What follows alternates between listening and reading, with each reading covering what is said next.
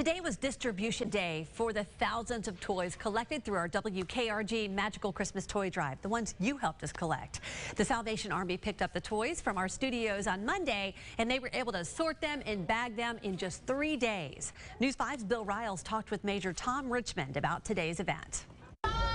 Today is distribution day. All of the toys from WKRG and the toys brought in from our Angel Tree program are being distributed today. And you can see behind me the bicycles, the white bags, the piles of toys, the great things that are happening. Folks are here, they're lined up, and they're getting into the hands of the families who have requested them and who need them the most at Christmas. My wife, Major Jenny Richmond, along with the staff from the Salvation Army and vast amount of volunteers from all over the city have come to work the last couple of weeks, and well, when we brought the toys in on Monday, they hit the piles running and just made sure these bags were full and that the kids are going to be taken care of. So I give them all the credit, and I give the credit to the viewers of WKRG for helping us do a great job this year at Christmas.